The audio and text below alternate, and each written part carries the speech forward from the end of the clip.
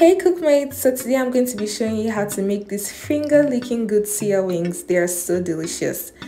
So we're going to start with making the dry rub for the wings, and for that I'm going to be using some paprika, some onion powder, some garlic powder.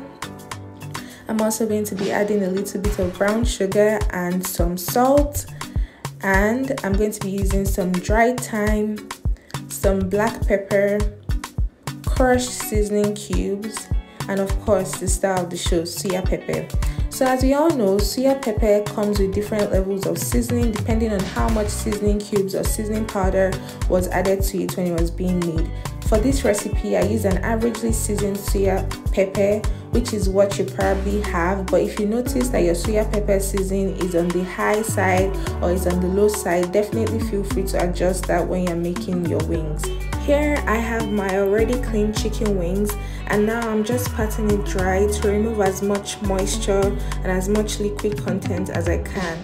Now you want to make sure that your chicken wings are not frozen, because that will defeat the entire purpose, because as it does, it will release some more liquid and that will just defeat all what we're doing now.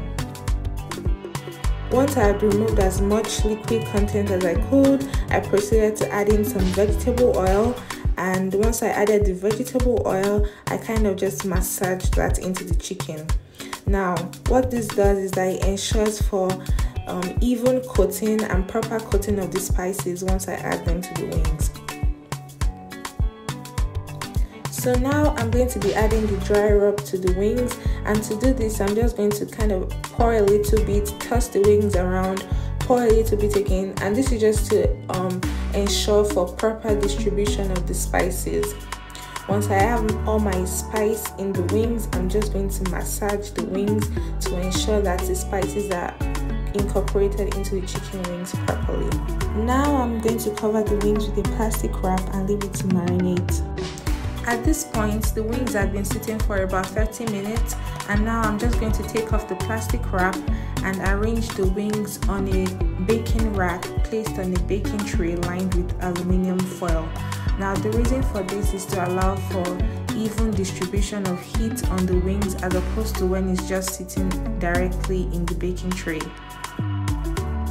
All the ingredients and the measurements I used for this are in the description box, so definitely feel free to check that out. Also, if you've not subscribed to my channel, please subscribe to my channel and also turn on your notification button, and also please give this video a thumbs up if you did like it. Now the wings have been baking for about 25 minutes in an oven which was preheated to 400 degrees Fahrenheit, and now I'm just going to be turning the chicken wings to the other side. The reason for doing this is to ensure that each part of the wing gets in direct contact with the heat from the top of the oven to give it a little bit of crisp. And now I'm just going to be returning the wings to the oven for another 20 minutes. And our wings are now ready. Just look at how beautiful it looks, and it tastes so yummy. For the full suya experience, I served it with some suya pepper as well as some cucumbers, tomatoes, and red onions. I hope you try out this recipe. Thank you so much for watching, and I'll see you in my other videos. Bye!